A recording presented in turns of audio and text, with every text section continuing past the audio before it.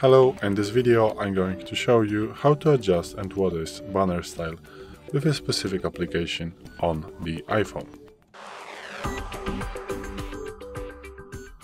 So, you want to go to the settings to adjust it, then go to the notifications, and then in the notifications you want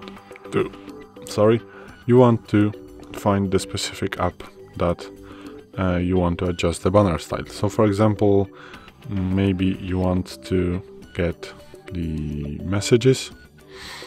In that case I'm going to use, and here you can in the banner style adjust the banner style. So it can be temporary or persistent. Temporary means that it is going to come up here like a banner, with notification, and after some time it is going to swipe up, just disappear, and you are going to still have this in the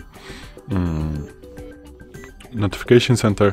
But if you choose the persistent banner style, this means that if you are going to get a notification, it is going to stay on the screen until you just swipe it up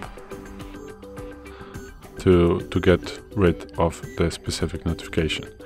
So in some cases maybe it is going to be useful for you. So